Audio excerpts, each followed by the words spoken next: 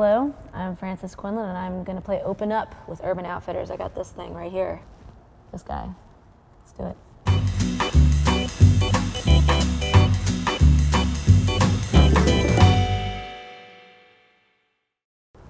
B-L-U-E. 5. 1, 2, 3, 4, 5. That was 5, right? Okay, let's open number orange 3. Oh, God, I'll break it. Can you tell us about the time you tried to extinguish a fire in your van with Gatorade? I really appreciate the homework that was done on that question.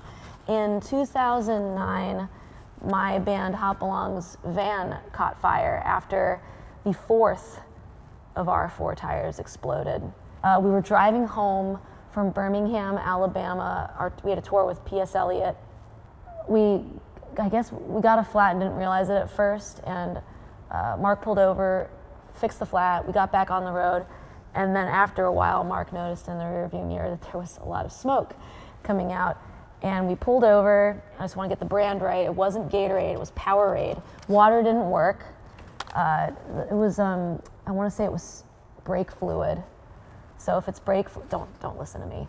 But for whatever reason, Powerade got the fire out. And then Mark and I hung out in Bulls Gap, Tennessee for like 4 days. Not far from where Hank Williams passed. We treated ourselves to a Best Western, let me add. We shelled out for that. And across the street there was a diner. The servers were very nice. And we got a lot of fried okra, I want to say. They had fried mac and cheese too. I think it was my first time trying fried mac and cheese. You're going to want to edit this and post it. Can I keep this snail? The snail is awesome. This was meant to be that we were supposed to hang out together today. Can you tell us about a painting or drawing you are currently working on? Is there overlap between those mediums and your music? It's something I'm currently working on. I have a small acrylic painting at home, but I also have this painting that it's something like this wide by that. Super on and off, been working on this oil painting. I haven't touched it in several months, but on and off for like 11 years, working on this one big oil painting at my house. In 2016, 2 of my friends gave me these gifts. One was a book of watercolor postcards, small, and the other gift from another friend was a traveling watercolor set. And that was huge for me because I would do these drawings in the van, and to get to transition from drawing into painting was a big deal for me. And I started doing those watercolor postcards on tour with Built to Spill and Sandy Alex G in 2016, the fall. And so I've been trying to, they're like all over my house. I was supposed to mail them to friends, but I just keep them for myself, so, oops. But yeah, there's a correlation between the road, like traveling and painting for sure, but that's a lot looser than really thinking about the content of either needing to correlate. I think they just, in a lazy way, already do, because they're both, I'm writing and painting. So there must be some connection.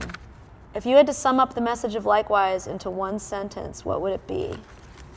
One sentence. I'm not fast and I'm not concise. And that's Likewise.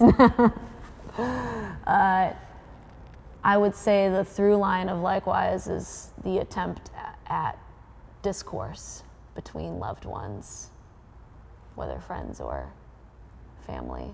The two can be synonymous. From How Simple to Rare Thing, how did you overcome your fear of dancing on camera? I didn't. Didn't overcome it. It is an experience, but I think for me, fear is something that I might never overcome, but I don't want to ignore it. How Simple was a big jump for me, as that was a conscious effort to dance on camera. And Derek Belcham is wonderful to work with. He directed both videos. Rare Thing was a lot easier for me because I was doing something I was far more comfortable with, which is painting. And it was fun to try to do that quickly. Again, I don't do anything quickly, so that was a cool challenge. Rough Trade recently described your singing as falling somewhere between Bjork, Waxahachie, and tonsillitis. A lot has been made of your voice. What is your favorite way you have heard it described?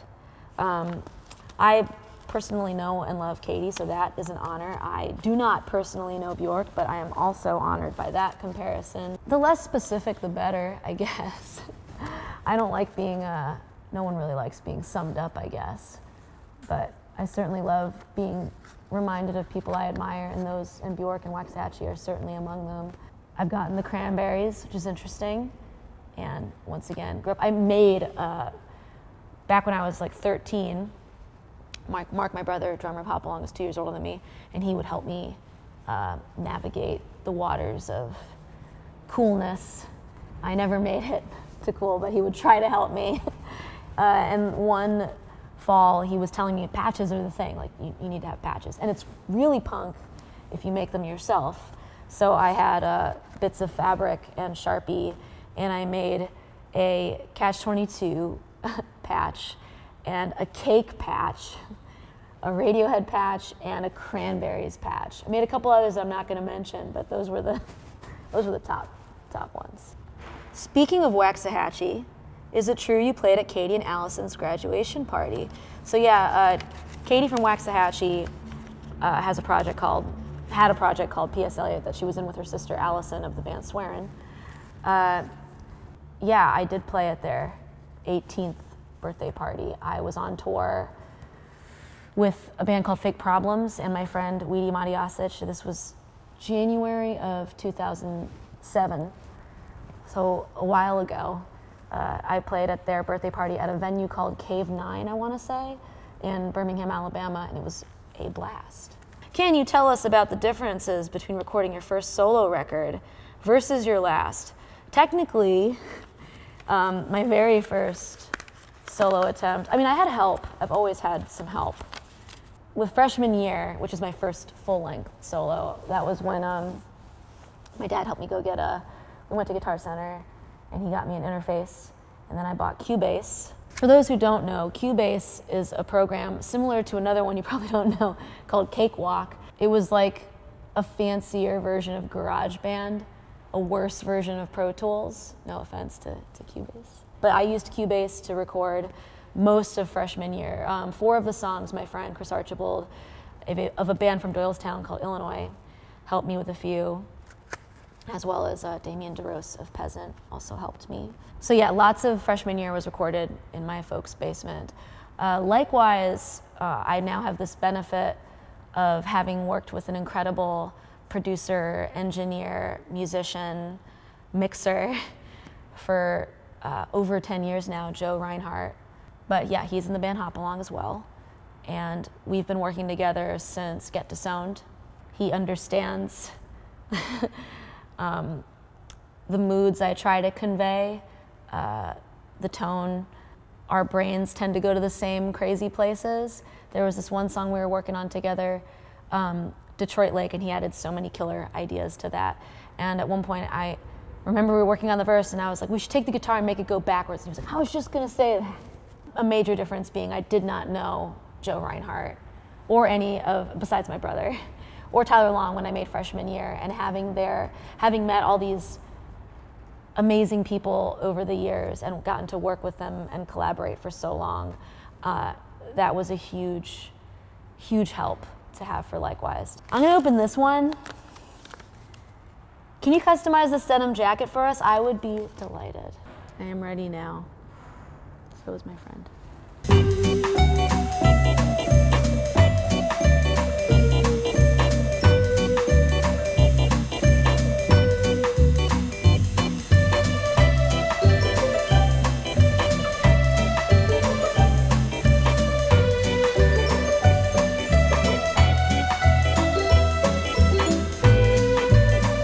So what we have here is a work in progress.